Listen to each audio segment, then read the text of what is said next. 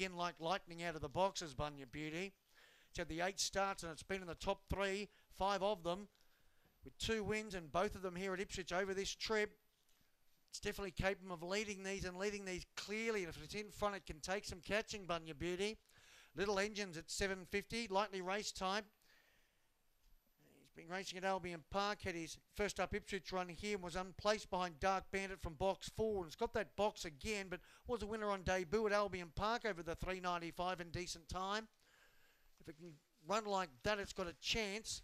Needs to improve on its last run, and Yvonne's Got Socks at $11 is a good knockout chance in this.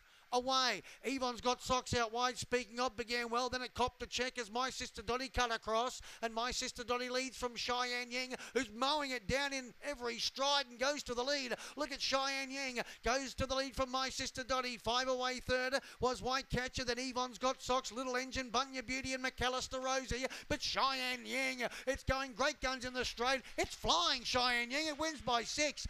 Beating second, My Sister Dottie. Good run by Yvonne's Got Socks, making up metres late. 4th will be Little Engine. Then after that was White Catcher, Bunya Beauty and McAllister Rosie. 25 and 20's a good run.